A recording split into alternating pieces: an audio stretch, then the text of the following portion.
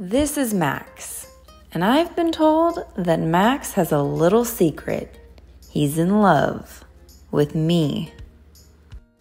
Anytime he hears my name, he goes and sits by the door and anxiously awaits my arrival.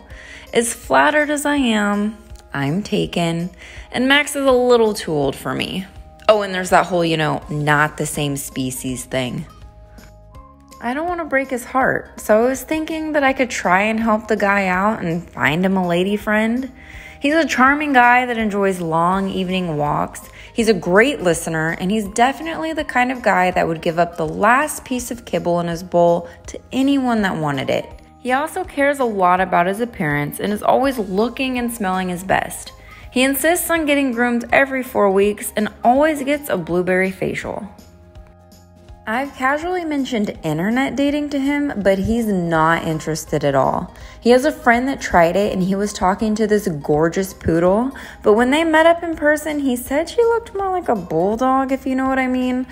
That's just not something Max wants to get caught up in. He said he'd much rather meet someone the old-fashioned way, but the girls at the dog parks nowadays just seem to want to go for the jacked-up pit bulls and Rottweilers. This poor guy just can't catch a break.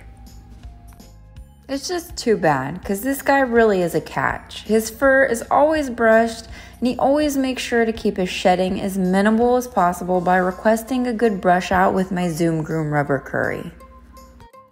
Oh, and did I mention he wears papaya cologne? Who doesn't want a man that smells like papaya? So if you or anyone you know is interested, let me know, because Max is looking for that special someone.